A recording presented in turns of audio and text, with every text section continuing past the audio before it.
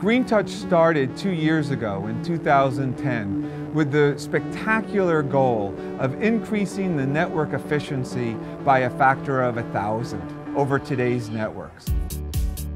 At that time, many people were skeptical how that is possible when we are talking about achieving only 25%, 30% reduction year over year in the past. But today, we are demonstrating the wireline access order of magnitude reduction by a very clever combination of architecture that is designed by new protocol and combining that with a sleep mode.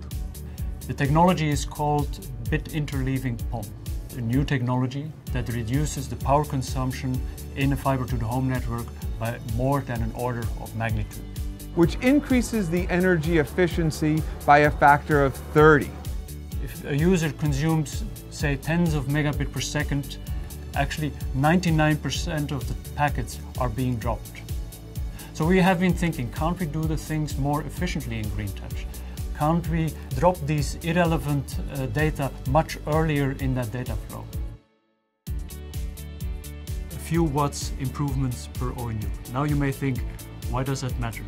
We just multiply that by the 150 million fiber-to-the-home subscribers that are forecasted globally. If you multiply that, that's the equivalent carbon footprint of 500,000 cars. So we are taking, say, all the cars of San Francisco off the road.